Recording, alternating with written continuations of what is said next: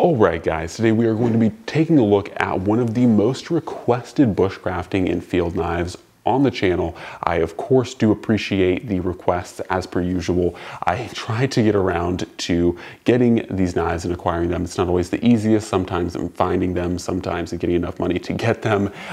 But this is the Tops Bracamo, and this one is going to make for a very interesting knife, I think, in the overall testing process. Now, I've once again been requested to test and run the Bracamo through my standardized tests for quite some time by many people, and this is one that does often come up in the comment section below, where people are like, hey, have you used this? Do you have experience with it? What do you think of it? And ultimately, I've had my reservations about the Bracamo because I've handled them. I haven't necessarily used them before, but I've handled them before, and they were never quite my fancy. And it's really, honestly, has to do with this knife right here. And this, of course, is the Tops Fieldcraft. For those who don't know, this is my personal one. I guess both of these are now technically my personal knives, but well used, well loved, unlike the Bracamo just now.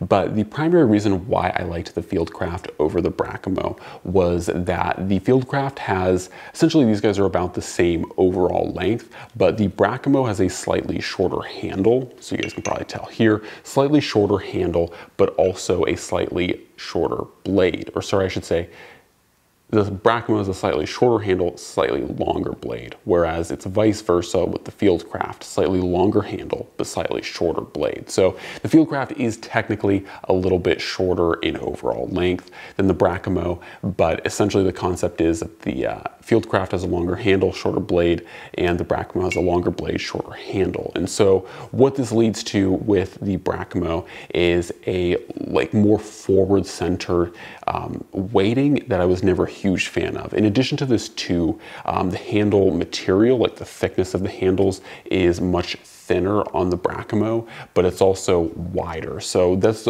another huge difference between these two, is that the physical width of these two blades is noticeable. And one thing that is worth noting is, of course, with that slightly wider blade, you do also get a wider cutting geometry. So it definitely helps the Scandinavian grind, of course, because the Scandinavian grind literally is just a grind until the terminus of the edge. When you have a longer Scandinavian grind, this gives you a little bit of a cutting advantage. Now, one of the other advantages to the Bracamo itself is that it doesn't really have a coating. So typically, most Tops knives have a truck bed liner coating, whether it's black or whether it's tan. The classic one is black, but overall, it's not the best thing because it does get in the way of striking ferro rods, whereas if you just have a plain bare 1095, you have no coating to get in the way.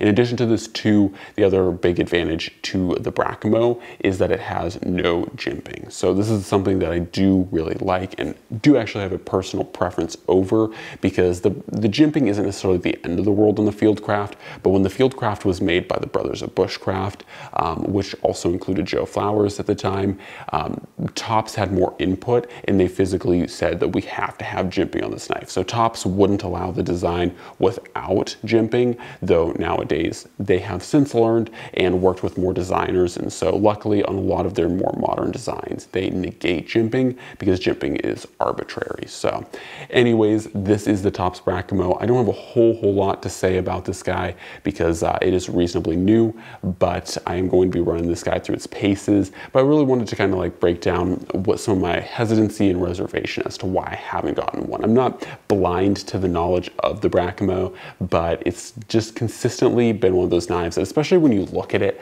like for me personally, I'm just not a huge fan of the shorter handle. And also lastly, I'm not a huge fan of the huge, humongous frickin' lanyard hole here, which once again does help probably with the weighting, and it certainly does add to the kind of weird aesthetic of this knife in typical Joe Flowers fashion. You know, all of his designs have to have a little bit of oddity to them, like the classical Shango notch of the Fieldcraft, which was something that Joe Flowers luckily negated on the Bracamo, because the Shango notch is very cool, but the Shango notch quickly grew to not be very popular or very useful, because while I do like the application of it, when you are bringing down the Shango notch onto, you know, a ferro rod, it really digs into and can break ferro rods, because ferro rods are made of ferrocerium. It is a very brittle alloy, so when you are driving down a knife onto a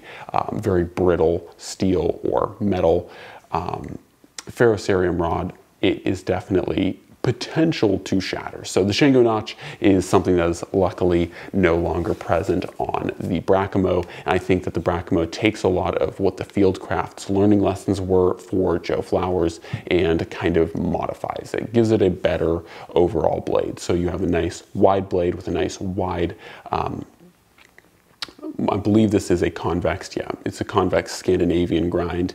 And then of course you have that shorter handle with no Shango notch. So I like that. Things that I still am not fully sold on is of course the continual placement of the bow drill divot socket on these. For me, I don't like it for two reasons. One, if you really get after and use these bow drill divot sockets, you will burn through your micarta. Micarta is not really designed to be used in high friction environments like a bow drill divot, so it will burn through these and you can definitely cause some damage to your handle. So that is something I'm not a huge fan of.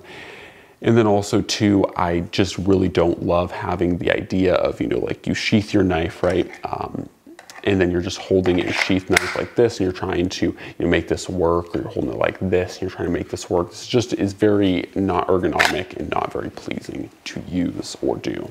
One thing I am happy to say that they did keep or retain, very similar to the original Fieldcraft, was the Kydex sheath. Now, of course, there's some differentials here. I have taken off my kind of twirly belt loop thing off of the Fieldcraft because I use this in a different application that I've gone over in different videos, so I actually don't want that clip on there, but it still is functionally the same kind of taco styled Kydex, where they just, you know, fold it over at the top and bring it together.